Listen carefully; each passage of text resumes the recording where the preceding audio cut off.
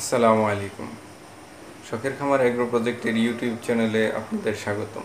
আমি আজকের টিউটোরিয়ালে আপনাদের দেখাবো কি করে খুব সহজে ইনকিউবেটরের অপরিহার্য অংশ ডিম রাখার ট্রে বা ডিম ফোটানোর হ্যাচিং ট্রে কিভাবে তৈরি করবেন। সাধারণত ম্যানুয়াল ইনকিউবেটরগুলোতে ডিম রাখার ট্রেগুলো এক একজন এক একভাবে তৈরি করে থাকে।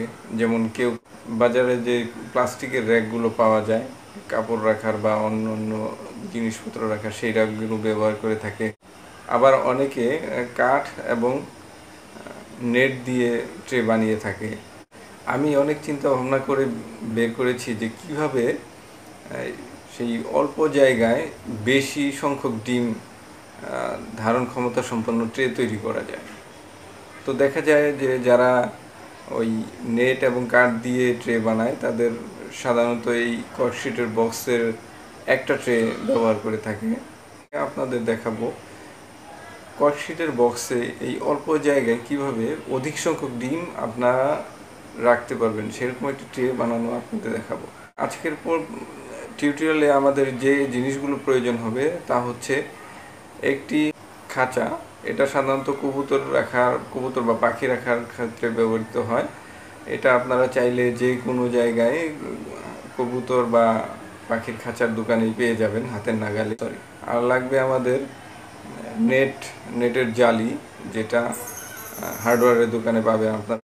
ইনকিউবেটরে ডিম রাখার ট্রের ক্ষেত্রে আমাদের যেই জিনিসটা সবচেয়ে বেশি নজর দিতে হবে বা খেয়াল রাখতে হবে সেটা হচ্ছে ট্রেটা এমন হবে যাতে সবগুলো ডিমে তাপ এবং বাতাস ছড়িয়ে পড়ে, এবং ট্রেটা এমন পজিশনে থাকবে যেন ফ্যানের বাতাসটা সরাসরি, তাপ এবং বাতাসটা সরাসরি ডিমের গায়ে না লাগে।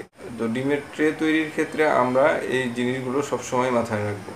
তো চলুন শুরু করা যাক, দেখা যাক কিভাবে আমরা ট্রেটা তৈরি করব। 16 ইঞ্চি বাই 20 ইঞ্চি কবুতরের খাঁচাটি আমরা প্রথমেই এর চওড়া অংশে বা আড়াআড়ি অংশে চলে যাব। এই যে দেখুন, এটা হলো লম্বা অংশ আর এই পাশটা হচ্ছে চওড়া অংশ। তো আমরা প্রথমেই এই যে দেখুন কিছু তার দিয়ে বাঁধন দেওয়া আছে উপরে নিচে চারিদিকে। তো এই বাঁধনগুলো খুলে ফেলবো, এই পার্টটা পুরোপুরি আমরা রিমুভ করে ফেলবো, খাঁচা থেকে আলাদা করে ফেলবো। তারপর আমরা কি করব, খাঁচার এই যে দেখুন ছাদের অংশ, এখানেও চারিদিকে বাঁধন দেওয়া আছে তার দিয়ে। এই চারিপাশের বাঁধনগুলো খুলে এটাকে আলাদা করে ফেলবো। এরপর এই যে দেখুন রাউন্ড দেওয়া আছে, এদিকে একটা লাইন রাউন্ড আছে চারিদিকেই। এটা খাঁচের চারিদিকে প্রায় সমান দূরত্বেই আছে। তো আমরা এই পার্টটা খুলে এটাকে নিচু করে ভেতরে ঢুকিয়ে দিব, ঠিক এটার সাথে বেঁধে দেব, চারদিকে শক্ত করে বেঁধে দেব। তো এই পোর্শনটা আমরা যেভাবে করব ঠিক নিচের পোর্শনটাও মানে তলার অংশটাও সেম একইভাবে বাঁধনগুলো খুলে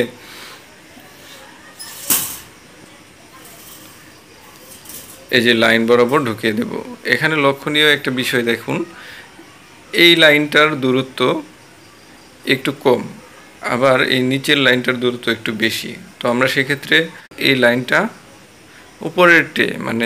উপরের ট্রে হিসেবে ব্যবহার করব, আর নিচের অংশটা নিচের ট্রে হিসেবে ব্যবহার করব। তো ভিডিওটা শর্ট করার জন্য আমি আপনাদের দেখাচ্ছি না কিভাবে খুলতে হবে। আর এই যে এই অংশগুলো কেটে ফেলে দেব, যে ট্রে রাখার যে খাঁচার যে ট্রে রাখার যে অংশগুলো ছিল। তো দেখুন আমি কিভাবে বানিয়েছি আপনাদের একটু দেখাই।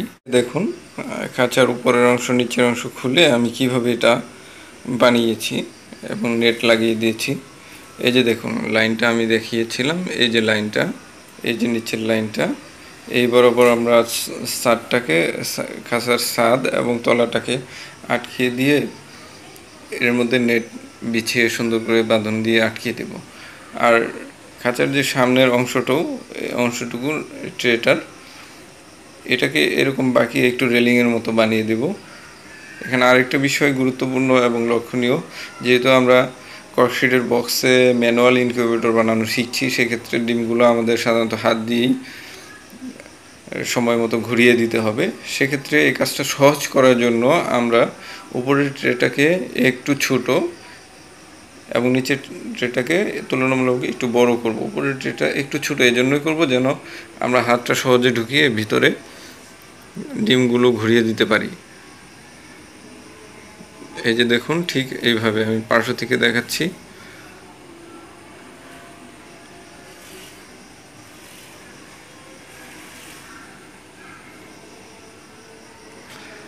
আর নেটটা সুন্দর করে বসিয়ে দিবেন। সেক্ষেত্রে আপনারা আপনাদের পছন্দ মতো নেটটা ব্যবহার করবেন। একটু ঘন হলে বেটার হয়, কারণ বাচ্চাগুলো যখন ফোটে তখন এখানেই দাঁড়িয়ে থাকে বা দাঁড়ায় নড়াচড়া করে। বেশি ফাঁকা হলে পা ফাঁকা দিয়ে পড়ে যাওয়ার সম্ভাবনা আছে, সেক্ষেত্রে অনেক সময় অ্যাক্সিডেন্ট ঘটার সম্ভাবনা থাকে। তো এবার দেখুন আমাদের তৈরিকৃত ডাবল লেয়ারের খাঁচাটি, খুব সহজে তৈরিকৃত খাঁচাটি কিভাবে আমরা বক্সে সেট করব।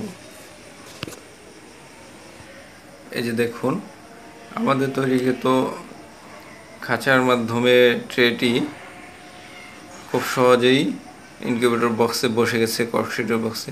সাধারণত কর্কশিটের বক্সে যারা ইনকিউবেটর বানায় সাধারণত এক লেয়ারে বা একতলা হিসেবেই বানায়। তো আমি অনেক চিন্তা ভাবনা করে দেখেছি যে কিভাবে এটাকে ডাবল ইউজ করা যায়। সেই চিন্তা ভাবনা থেকেই এটা খুঁজে বের করেছি যে না, এই খাঁচাটা এভাবে ব্যবহার করলে খুব সহজেই আমরা ডাবল ইউজ করতে পারবো। আর সেক্ষেত্রে অন্যতম লক্ষণীয় বিষয় হচ্ছে যে ইনকিউবেটরের তাপ এবং বাতাস ছড়ানোর জন্য যে শর্তগুলো আছে, যে বাতি থেকে খাঁচার দূরত্ব বা ডিম রাখার ট্রের দূরত্ব, বাতাস ছড়ানো, এসবগুলো শর্ত কিন্তু এটা মেনটেন করে। যেমন ধরুন এই যে দেখুন বাতির পজিশনটা ঠিক ট্রে বরাবর, কিন্তু এখানে 6 ইঞ্চিরও বেশি দূরত্ব আছে। ফ্যানটা ঠিক উপরেই, তো ডিমের গায়ে যেন সরাসরি তাপ এবং বাতাস না লাগে সেটাও এখানে লক্ষ্য করা হয়েছে।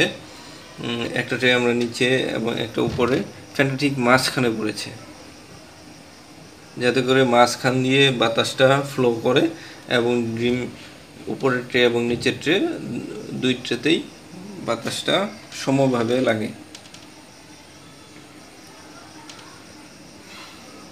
তো আমি যেই পরিমাপে আপনাদের দেখিয়েছি কাঠের টুকরো সেটআপ এবং এই একই পরিমাণ বক্সে যদি আপনারা একই সমান খাঁচা দিয়ে ট্রে তৈরি করেন, তাহলে আমি যে পরিমাপটা দেখিয়েছি ঠিক সেই পরিমাপে করলে আর এটা পারফেক্টলি হবে। তো কুলিং ফ্যান এবং লাইট আমি অনেককে দেখেছি অনেক জায়গায় যার যার সুবিধাজনক জায়গায় সেট করে থাকে। তো আমার যেটা মনে হয়েছে এই কর্কশিটের বক্সে আমি যেইভাবে সেট করেছি এটাই অনেকটা পারফেক্ট। স্পেশালি এই ডাবল ট্রে ব্যবহার করার ক্ষেত্রে এটাই পারফেক্ট। অনেকে আবার উপরে লাগায় বা অন্য পার্শ্বে লাগাতে পারে, সেক্ষেত্রে সম্ভবত ডাবল ট্রেটা ব্যবহার করা অতটা সহজ হবে না। তো যাই হোক, সাধারণত সিঙ্গেল ট্রেতে যারা কর্কশিটের বক্সে ইনকিউবেটর বানিয়ে থাকে তারা সাধারণত 100 বা 120টি টার্কির ডিম বা মুরগির ডিম সেক্ষেত্রে আর একটু বেশি ফোটাতে পারে। তো আমি যেইভাবে আপনাদের দেখাচ্ছি এইভাবে যদি আপনারা ইউজ করেন তাহলে এখানে কমপক্ষে 150টি টার্কির ডিম ফোটাতে পারবেন একসাথে, এবং মুরগির ডিম 200টিরও বেশি ফোটাতে পারবেন ইনশাল্লাহ। তো আমি আপনাদের খাঁচা থেকে লাইট এবং ফ্যানের দূরত্ব বোঝানোর জন্য বিপরীত পার্শ্ব থেকে দেখাচ্ছি। এই যে দেখুন খাঁচাটা কোথায় এবং লাইট এবং ফ্যানের দূরত্ব কতটুকু। আজকের টিউটোরিয়ালে এ পর্যন্তই। তো যারা আমার ইউটিউব চ্যানেলটি এখনও সাবস্ক্রাইব করেননি তারা অবশ্যই সাবস্ক্রাইব করবেন, কারণ আমি আমার ইউটিউব চ্যানেলে টিউটোরিয়াল আকারে ইনকিউবেটর বানানো এবং এটা কিভাবে অপারেট করতে হয় সেটা শেখাবো। এছাড়া ফার্মিং বিষয়ে বিভিন্ন তথ্যবহুল ভিডিও দেওয়ার চেষ্টা করব। তো আজ এ পর্যন্তই, পরবর্তী টিউটোরিয়াল দেখার আমন্ত্রণ রইল। আসসালামু আলাইকুম।